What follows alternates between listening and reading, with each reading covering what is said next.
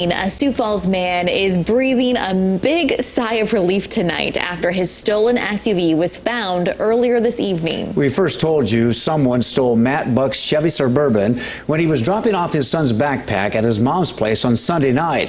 It's not so much the vehicle that he wanted back, but rather the money that was left inside.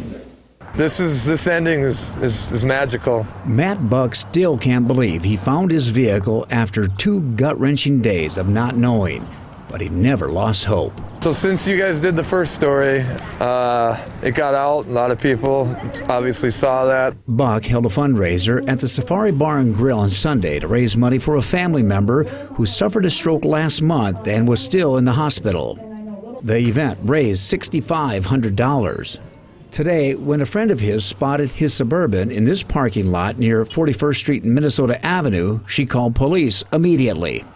And to their surprise, when they got there, the money, all $6,500 of it, was still in its original envelope. It was publicized on the news that there was money in there, so obviously this guy is homeless, he has nothing. He couldn't even have social media, which is a good thing. The man who stole his SUV was nowhere to be found, and police are still looking for him tonight.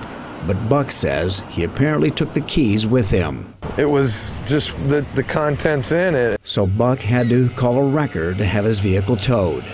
He's just happy he'll now be able to give the money, which he thought would have been long gone by now, to the family member it was intended for. I love it. I love what Sioux Falls, the community, just proved. The good people, there's good people out there looking and want a happy ending to a story that started happy and now it's ending happy. Wow. And Buck hopes police are able to find the suspect. We'll keep you updated. Such good news and some